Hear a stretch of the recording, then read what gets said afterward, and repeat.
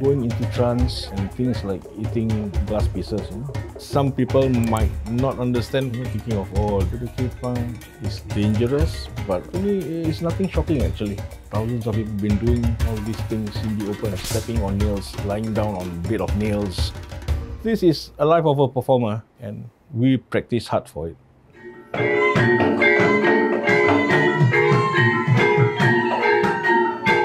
Kuda Kepang is a hobby horse dance. It's originated from Java Island. Some of them say myth, some of them they say it's a legend. Kuda Kepang is a story about the soldiers want to go to war. What I'm holding is a Kuda Kepang. They make from the bamboo. We bought from Indonesia. The big one costs about $75 and the small one about $30. I'm just teaching about the traditional dance of Kuda Kepang, and I start from 8 years old. Now I'm 63. I bring this thing to the stage to Korean, London. I represent Singapore National Day. So it's my heart and soul. The young generation, they must know what is a Kuda Kepang.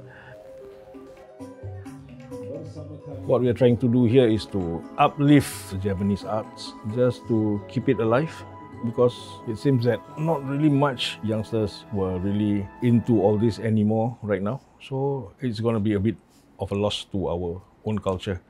The Town Council in 2010, they don't allow Kuda Kepang to perform at their places.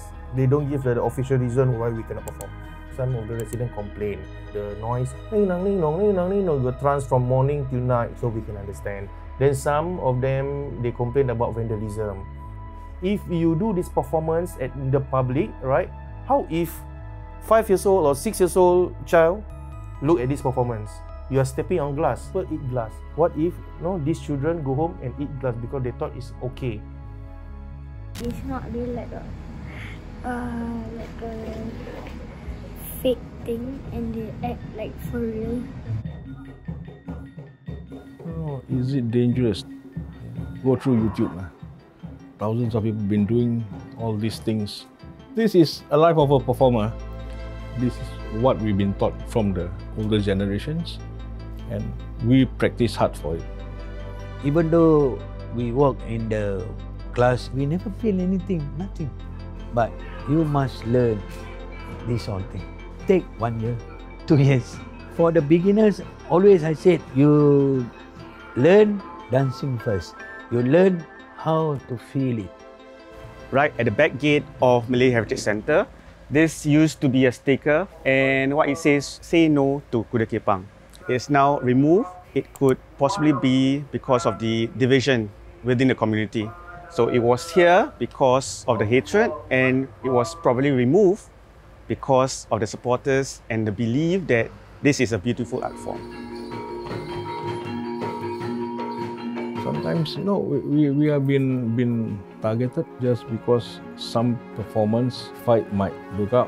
They've been comparing us and saying that some of us are involved in all those secret society thingy, but I'm sure those are individuals and it's wrong to assume us like that. If the person break the rule, you ban them, and we follow the rule, we follow everything. Why you must ban us? We are Muslim in Islam, saying that human beings cannot work together with the jinns, with the spiritual world. The community will think that, since the Muiz never support this group, which means this group is against the Islam, it's haram. You see? But how about Malay dance that did not wear tudung? Would you say that haram? You still a religious person, but you want to perform this Kuda Kepang because you like Kuda Kepang, because you are Javanese. It's art, so don't relate arts with religion. The trance is real. Whether the performer is in the real state of trance or not is another story. So I'm actually standing here on the ground of where Kuda Kepang used to be performed. I clearly remember audience standing around in an arena watching the performance from evening all the way to, let's say, 11 p.m. or beyond. It's very sad that the space is lost after the demolition of Malay village and the restrictions. There isn't any space for the community to come together to appreciate the arts.